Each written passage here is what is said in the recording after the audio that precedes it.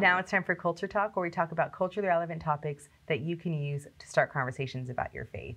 And I am joined today with the philosopher and theologian Ken Samples. Hi, Thank Sandra. you for joining us. Sure. We're going to be talking about what I understand is your favorite season, besides Yes. basketball season maybe, is the Advent season. It is. So I hear you say that word often, Right. and I think some people might not be familiar with what Sure. Advent is. So can you explain what that word means? Well, if you think back to kind of the more traditional liturgical churches, so we'd include Catholic, Orthodox, Anglican, Methodist, Lutheran, they have what we call a traditional church calendar.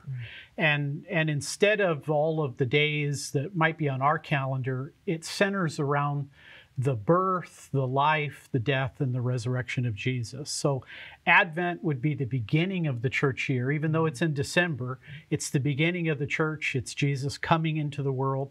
But then it would extend on down to the heart of the Christian year, which would be things like Lent and Good Friday and the resurrection. And so this is a kind of, this is a way of looking at our lives in light of the great events of Jesus's life.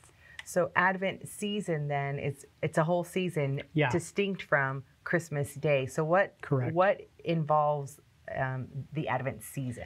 Yeah, so it would be largely the 4 Sundays that precede the coming of Christmas. You would have the celebration of Advent. The word means coming, and so it's a time in which Jesus's followers would be anticipating that coming, looking at their own lives in light of the great coming of the Lord. And it would be a special time of singing songs that relate to the doctrine of the incarnation, or God in human flesh. And it would accumulate in singing Christmas carols and the celebration of Christmas. So then when we see people with their Advent wreaths and they have like 4 different candles, it's all representing each Sunday within that season. That's right. And it's seen as a time of celebration, but it's also seen as a time of introspection. You know, what will the coming of the Lord mean to me? And so it's my favorite time of year. I love it when we sing Christmas carols in the church. It's a great time. Right. And so you mentioned another word that maybe some people might not be familiar with, and that's the incarnation. Can you explain what that is? Yeah, it's a Latin word, so it's not in the New Testament as it was written. The New Testament was written in Greek. But carne means flesh, so a carnivore eats flesh. It means that Jesus has come in the flesh. The Greek word that's used is sarx, where we have sarcasm, the cutting of the flesh. So this is the great biblical teaching, the great historic Christian teaching, that Jesus is the second person of the Trinity, but now he has taken on a human nature and become man. So the early Christians would call him in Greek the theanthropos, or the God-man. So that's, and his work will lead to his death and ultimately to his resurrection. And God-man, when you say that together, it's still having his divinity, but also having his humanity. Truly God, truly man, a single person with both a divine and human natures. So what are some things that you think are important to reflect on during the Advent season? Yeah, well, you know, think about the visited planet. I mean, somebody once said that it's a remarkable thing for a man to walk on the moon, but it's a greater thing for God to walk on the earth. So when I think about that, I think that God has taken a human nature like me.